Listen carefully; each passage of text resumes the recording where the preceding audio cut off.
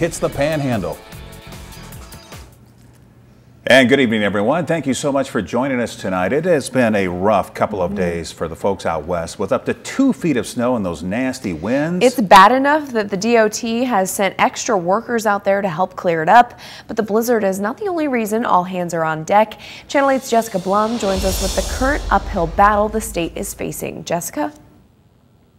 Another reason more snow trucks are being sent from central Nebraska out west is due to a shortage of drivers. On Tuesday, the director of NDOT, John-Selmer, told lawmakers he is short about 250 workers licensed to drive the snowplows. On Tuesday morning, several crews from the Nebraska-Department-of-Transportation were sent to the western third of the state.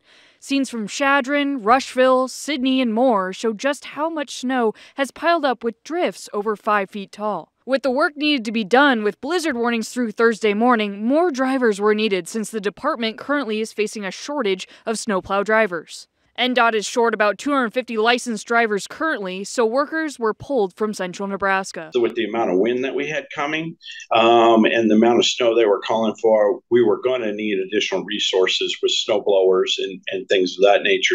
The director of NDOT was also saying the state is fortunate because the storm is only hitting the western portion of the state and not the entire state. Had this storm been a statewide storm, it would have been a whole different game plan for us to put together to try to keep the roads open as good as we could. Local residents, including a couple from Sidney, have also stepped in to help residential areas where people are getting stuck, if not also getting stuck themselves. They sometimes need assistance when it comes to snowstorms, especially as big as this one, to help plow the snow so the roads can get back open.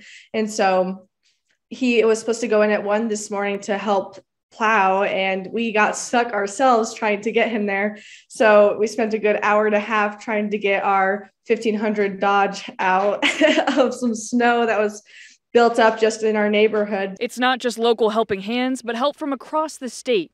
NDOT has also continued to get help from office staff who also possess a commercial driver's license. This was a huge effort.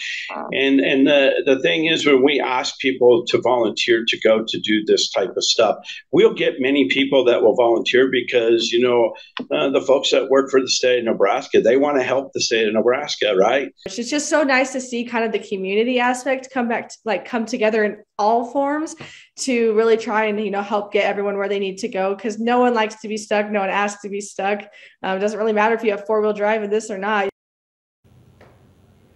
But the storm's not done yet. Since September, NDOT has had at least 259 jobs open involving plowing snow. Part-time plow drivers can make nearly $18 an hour with a sign-on bonus. For this winter storm, some drivers have stayed overnight to meet the need, with more snow and high winds expected to last into Thursday. Yeah, not quite finished for them out there yet even. Thank you, Jessica, for our top story tonight.